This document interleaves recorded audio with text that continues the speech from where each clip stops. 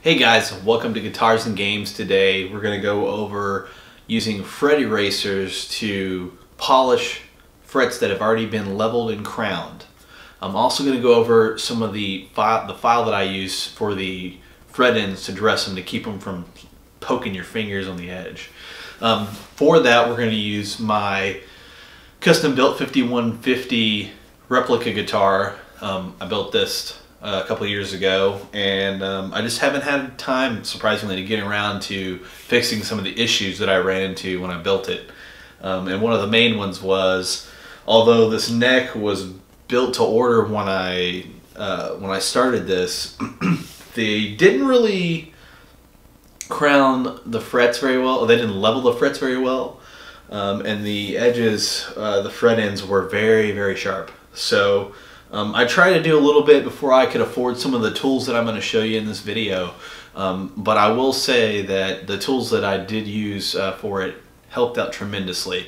So what we're going to use today for that is the Hosco fret erasers. There's a 180, a 300, or a 400, and a 1000 grit fret erasers. We'll use those, and a couple of StewMac files that for the fret ends.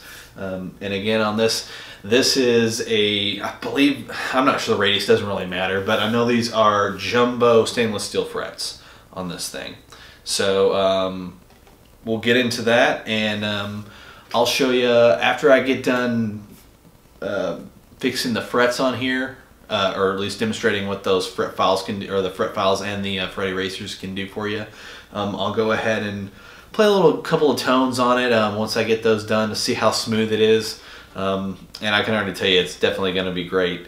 But for the tones, it's going to be going through my EVH 5153, and I think it's a Donner delay on that as well on some of the parts.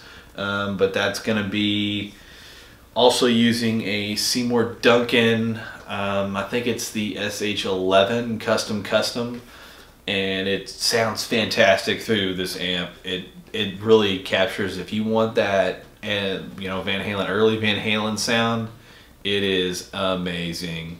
So you'll get to hear a little bit of that, and check out the fret erasers as well. So let's get into it.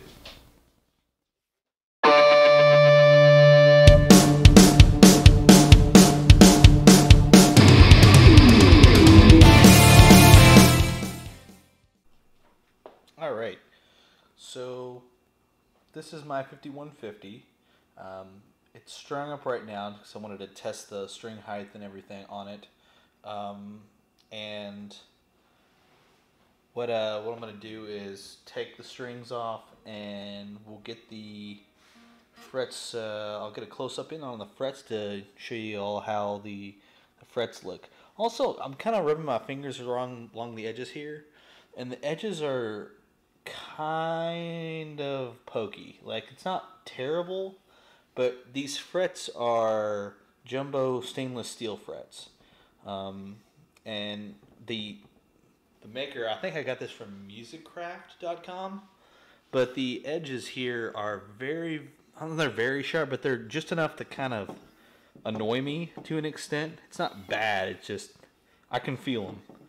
And I want to take the sharpness off the ends of those. So what I'm going to use is, I have, where is it at? There. It is this StewMac fret dressing file. And I got this from Amazon. You can get it from StewMac as well. But it's got the files on both sides here. The top is flat, but the bottom is rounded off, and that rounded bottom allows you to hit the edges of the file without damaging the fretboard here. But what we're going to do is just nip the tops, or the side, the ends of these frets off, because they are a little sharp for me.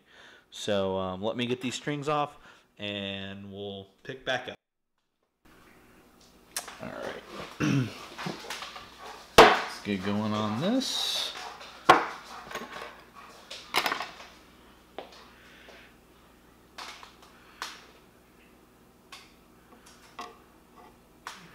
All right.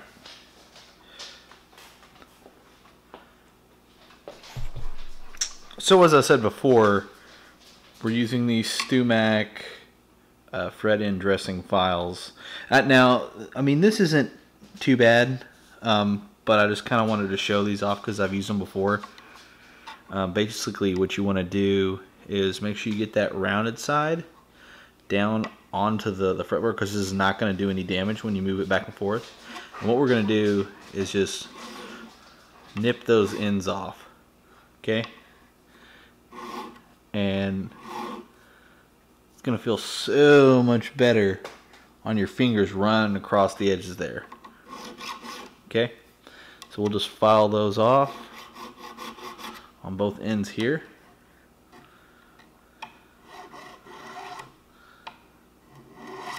Like that.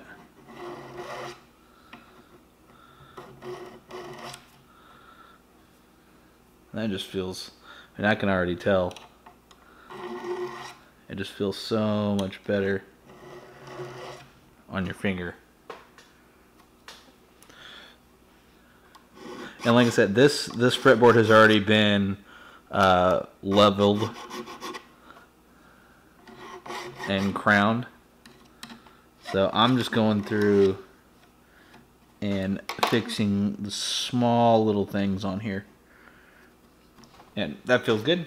Okay, and now, I mean, this first one doesn't look too bad, but what I'm going to do is go ahead and use these fret erasers. This is the Hosco brand, made in Japan. This is the 180, so I'm assuming that's 180 grit. So let's go ahead and put that on there and rub it up just like that. And if you're ever using this, if you're ever doing this on a fretboard that you want to keep clean and you don't want any damage to, make sure you tape this off with painter's tape.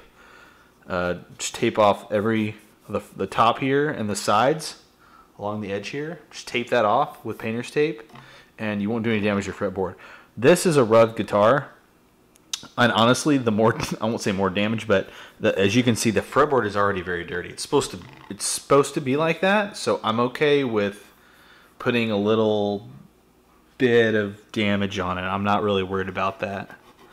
So we'll go ahead and just use this 180. And this is the first time I've used any fret erasers on. I mean, it's doing it. It's definitely, it scuffed it. So that was the 180. We'll go up to the 400 now, which is the red one here.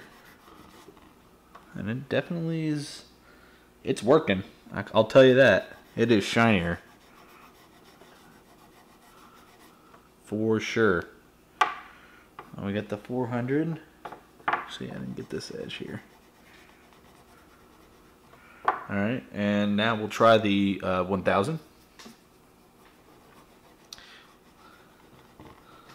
Surprisingly, I'm actually kind of impressed with that. I know it's probably super hard to see, and I mean, I know I didn't give you a super close-up of the before. You can see the ends there, you know, right here, where that's rounded off like a dome. So this has been crowned as well. So I leveled and crowned it, and I nipped the ends off, and then I went ahead and polished it with these Hosco brand. I got them off Amazon. Actually, that's not too bad. I'm actually kind of impressed. So I'm gonna go ahead and go on down the fretboard and see how much damage we could do to the whole thing.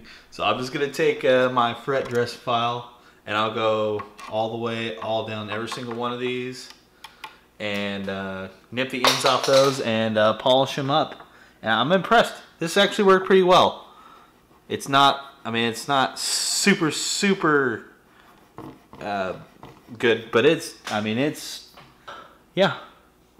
We'll get this all, finish this all up, and I'll restring it up, and I'll give you a little sound demo of it. And actually, I'm going to do a review of this guitar. Or I'll say review. I'll do a kind of an overview of how I made it and what I did to it. It was a pretty fun project if you like Van Halen. If you want one of the 5150 guitars, it's actually a pretty fun project to do. So finish this up and we'll do a sound demo and see you guys in a minute.